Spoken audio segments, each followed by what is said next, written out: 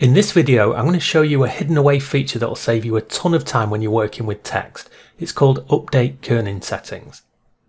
To begin, I'm going to add the name David to the workspace, and I've chosen the Times Roman font. The reason I've chosen Times Roman is because this font's notorious for causing issues with kerning, and you can see that straight away by looking at the distance between the D and the A. The letters are too far apart.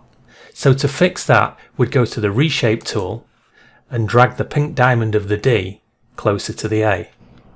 That's done the trick, but if we had to do that every time we typed a D and an A together, then we'd waste an awful lot of time, which is why we use Wilcom's Update Kerning Settings feature to teach the software our preferred distance between two letters so that we never have to do it again. To apply, click and drag a box around the two diamonds of the letters where we've changed the distance between, then go to Object, click Update Kerning Settings and agree to the prompt box. Now those settings have been saved. To verify, we'll delete the name and add those two letters again to the workspace.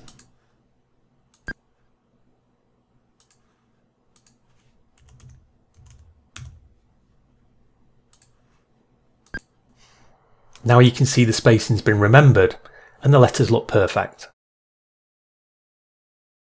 I hope this video has been of value to you. You can find many more fast-paced Wilcom tutorials on my website wilcomtutorials.com, and I'll be adding more YouTube content over time, so please like and subscribe.